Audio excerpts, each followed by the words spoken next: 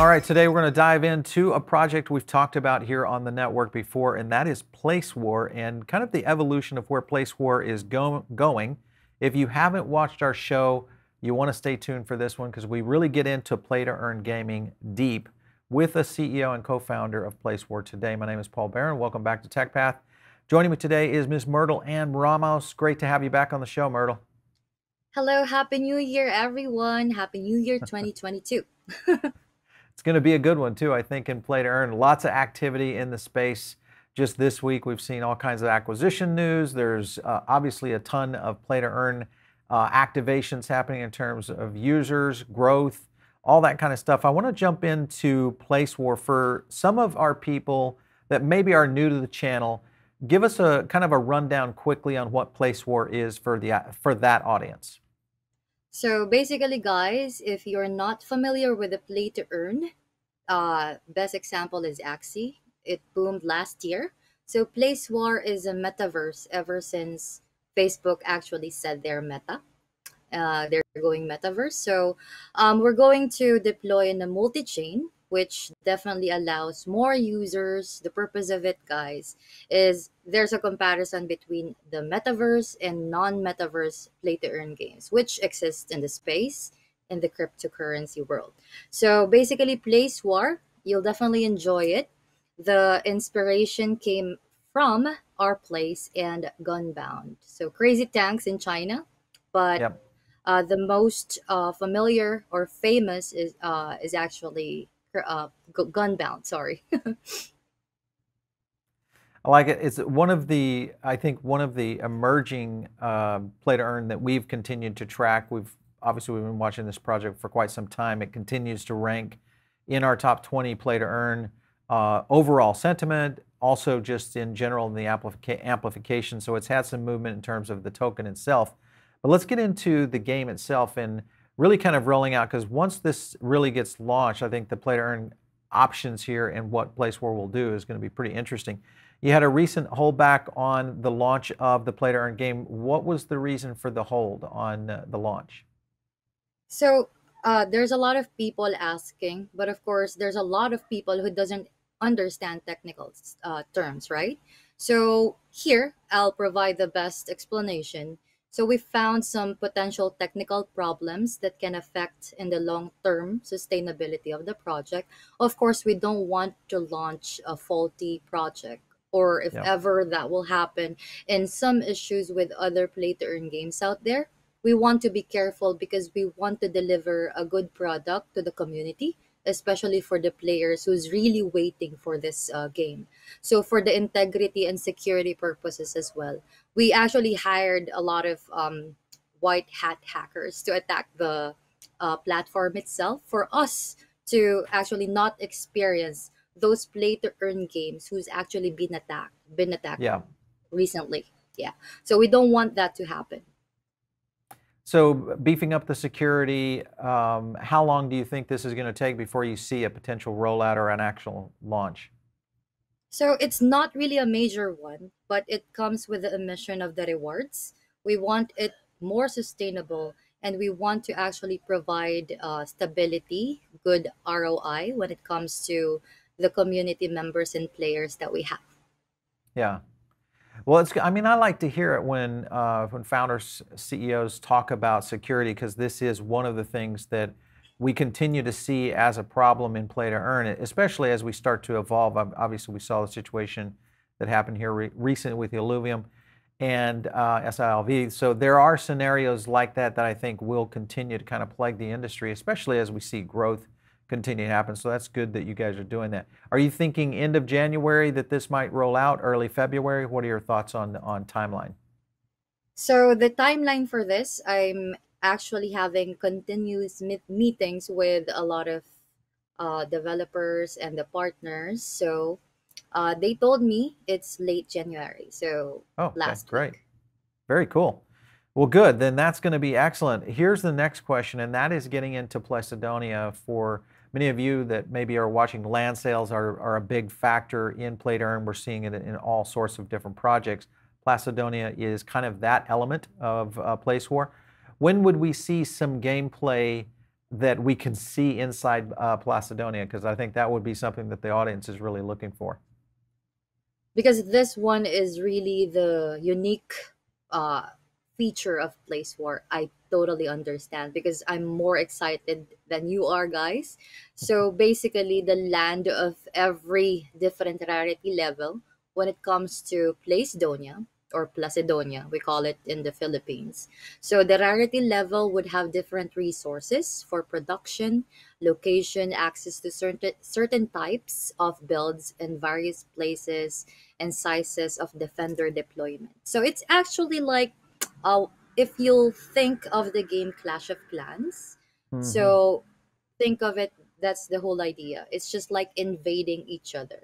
So imagine there's a lot of Bitcoin supporters, right? Yeah. So imagine that they're gonna collaborate inside Placedonia, and then you can see Solana logo, Bitcoin Hmm. logo. It's Sure. also for the artist at the same time. So it's not just limited when it comes to the gamers or play to earn NFT enthusiasts out there. It's basically about collaboration when it comes to the gameplay that we have. It's not targeting a specific niche when it comes to the land system that we have. Yeah. So your land system, rarity classes, pixel lands, common, rare, epic, legendary. So those are, we've seen these scales, these variation levels. Obviously, that's going to create value propositions Yes. for, acquiring this. As a pixel owner, what kind of constructs can I put within a pixel of themselves? What's the use case or utility aspect of that? So it's really cool. I'm also actually thinking of the best analogy of Farmville when it comes to the Oh, land system okay. that we have. So you can build production facilities to produce non NFT resources that we have inside. So you can Mm, definitely go ahead and potentially use for equipment such as crafting. The one that we call inside Placedonia or PlaceWar is actually crafting. So if you compare hmm. that in Axie, it's actually called breeding for them, right? Right. So in PlaceWar, we call it crafting. And then we'll have 5 days inspection as well for you to be able to craft NFTs. Yeah, there's a lot of people who bought NFTs, by the way. So I'm really excited.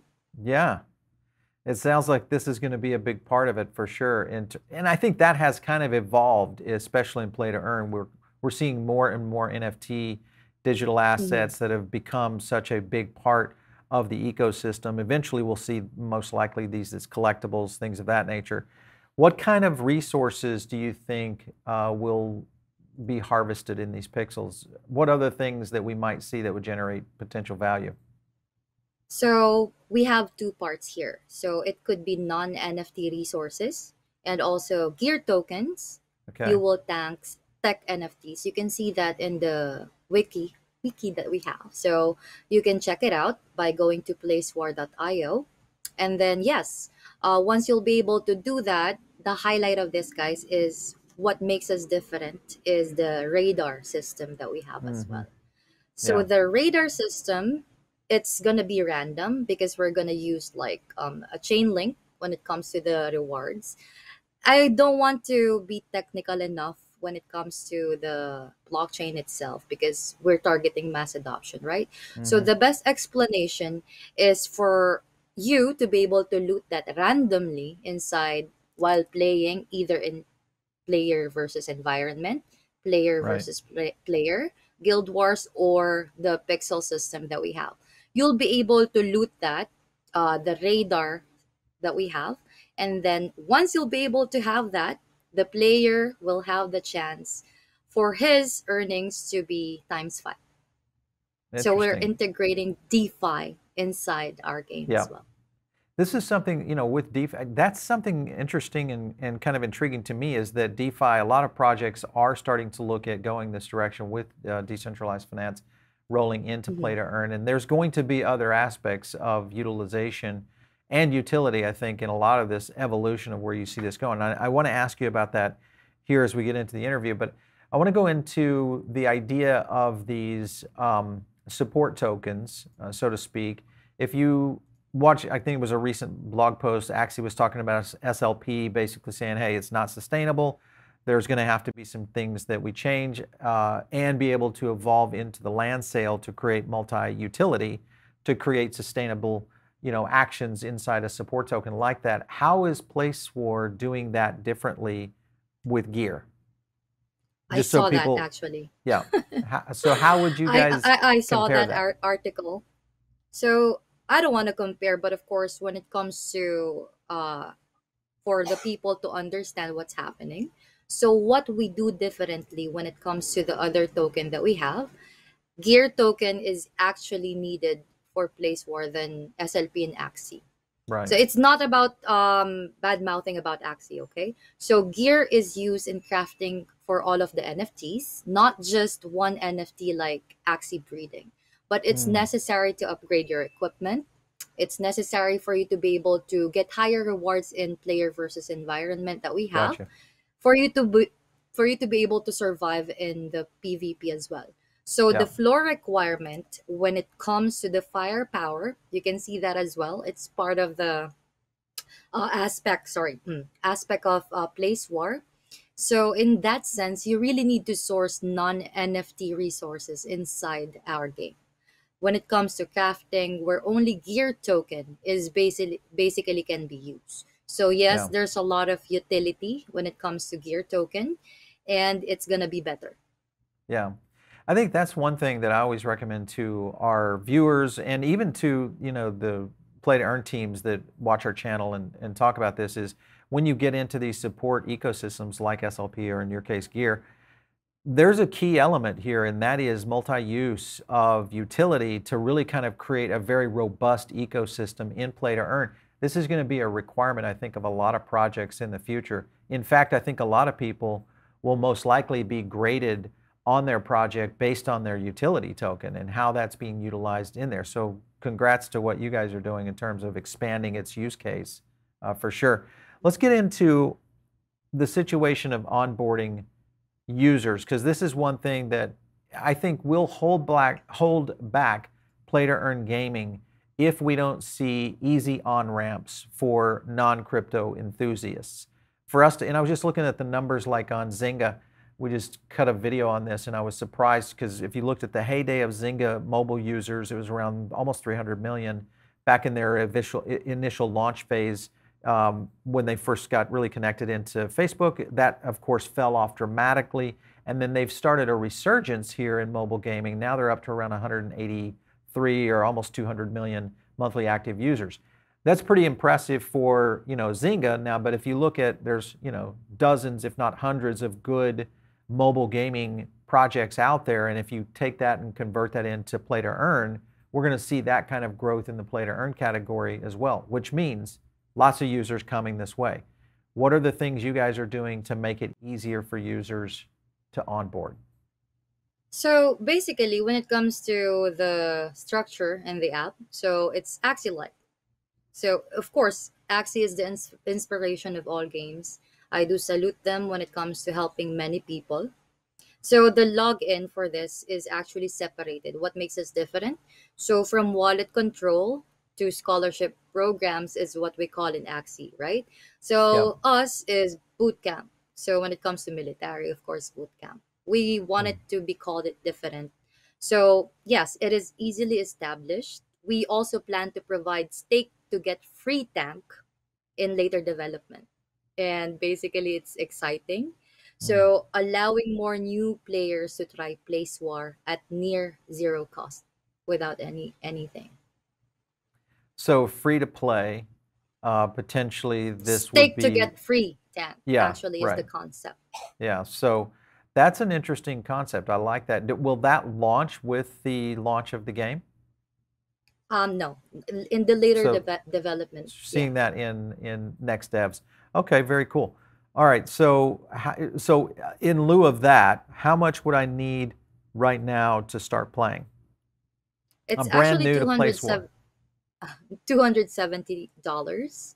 So you'll Okay, be able to get three tanks already, and that three tanks will be able to produce each tank six. So there's also a lifespan.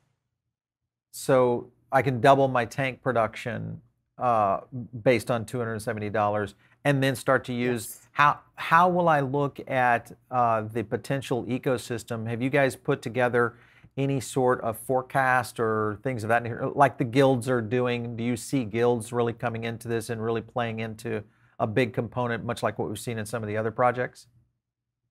Basically, that's what I'm going to answer for later, actually, for me to be able to entice the community. Mm, So there's 200 guilds who signed up with PlaceWar, and that's wow. actually the truth.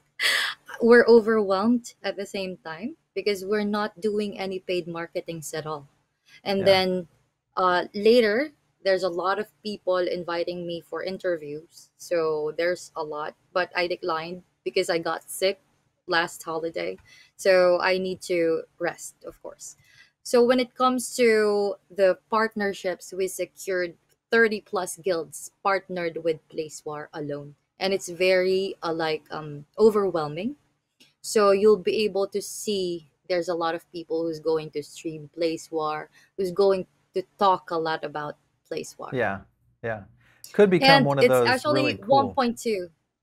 When it comes to the NFT sales, by the way, we actually closed 1.2 million worth Okay. of dollars when it comes to, of course, selling those tanks. It's just like, Great. mother, I actually told my mother, mother, I'm selling tanks now. I told her last month about that. I just want to make it fun when it comes to this conversation, Paul. So yeah. So I told my father as well, Dad, I made 1.2 million worth. But yeah, basically, the reason for this is the market maker that we have is really cool when it comes to the Mhm. sustainability. And I really trust them, especially the developers. Yeah. With the backers that we have with LD Capital and Crypto.com, I just actually just done a meeting with them for the future marketing that's gonna happen really really soon. Very cool. Very cool. Let's talk about Guild War mode and how much are you Mhm. expecting a typical wager to be? Because with that, that's kind of a new, well, I should say it's a different kind of feature inside Place War than some of the other projects. It's gonna be cool. It's 10 versus 10, Paul. It's gonna be like a party inside a game. So just imagine, when it comes to the pool price, I don't want for anyone to actually expect anything. But when it comes Yeah. to the earning, so I'll just give a computation. So per day, 10 around maybe roughly $10 to $20 per day. That's not bad. And once you'll be able to get the radar, just imagine once you'll activate that, it's gonna be for 24 hours, and Mm, then 20 times 5. So basically, it's $100 a day if you'll get the radar system that we have. yeah. So again, this starts to lay into a real play to earn economy. We will see, mass adoption in this. We've seen already started to see this. Obviously, Axie has been one of the big key things that's influenced this market, and we continue to see that really playing out in a lot of different projects. Myrtle, when you look at the rest of the industry right now, especially for early 2022, we continue to see a lot of good signs around play to earn, but also in general around blockchain adoption in the gaming ecosystem.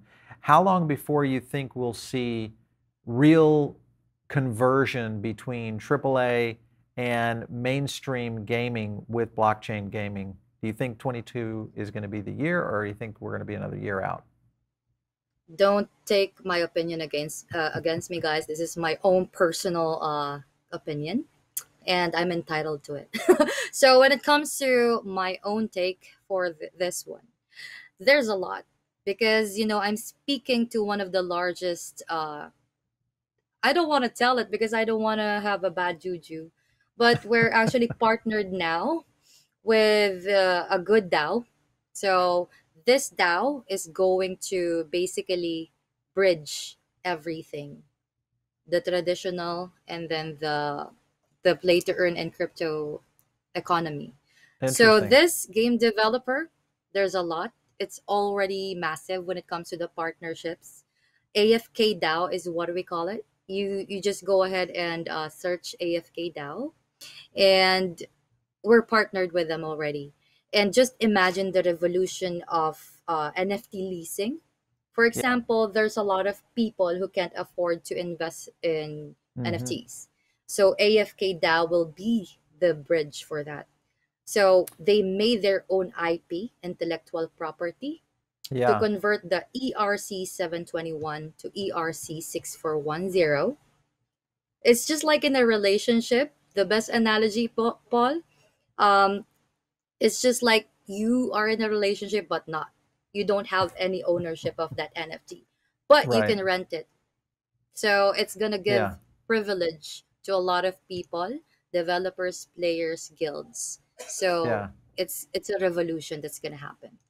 Yeah, I think you just hit on it. We are seeing some technology advancements in the DAO side of things where we are, and potentially seeing a kind of a new evolution of how NFT utilization could be used, whether it's NFT tokenization, the utilization of things like a lease, so to speak.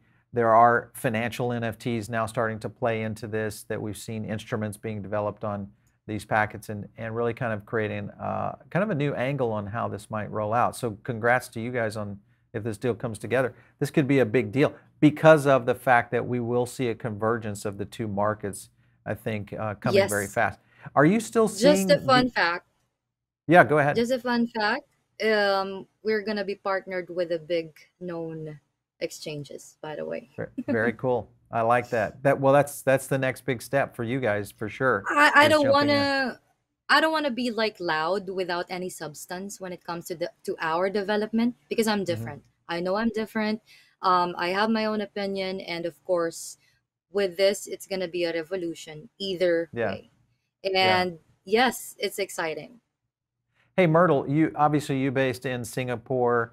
We're starting to see more and more game companies and play to earn, especially really developing in Asia. Is there one hot pocket that seems to be getting all the developers? I've seen projects in Korea starting to percolate, Vietnam starting to percolate, and then obviously Singapore and the Malay Peninsula.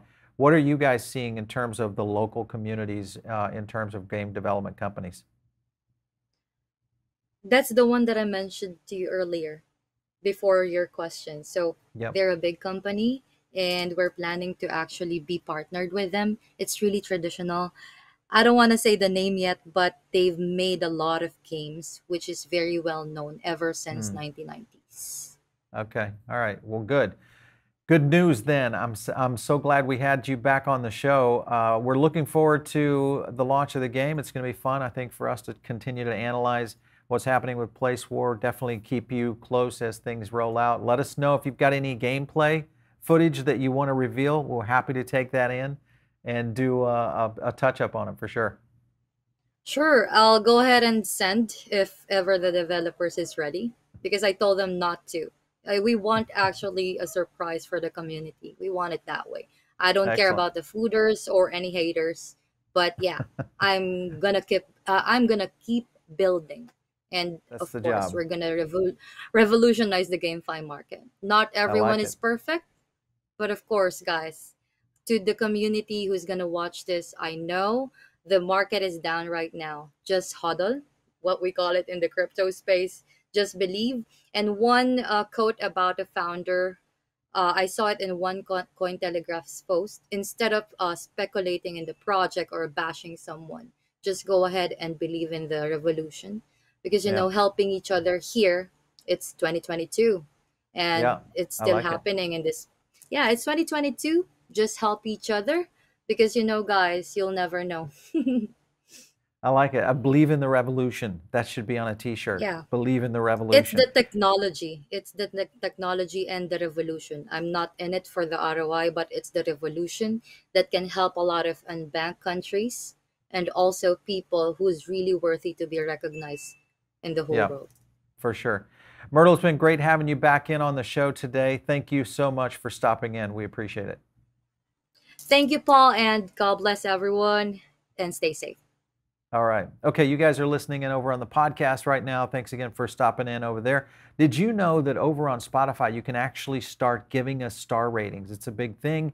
Make sure and do that if you're listening in on Spotify right now. It's been able to get us into the top 10 podcast, Tech Path Crypto. You definitely want to subscribe and, of course, give us some ratings over there. If you have not jumped in over here on the YouTube channel, this is the place. You'll catch great interviews like with Myrtle and many other CEOs, devs around the industry in blockchain technology, what we're seeing in play to earn, and all that good stuff right here on the channel. So just search Paul Barron Network.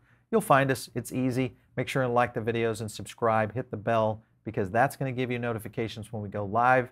And if you want to hit me up, it's out on Twitter at Paul Barron. We'll catch you next time right here on TechPath.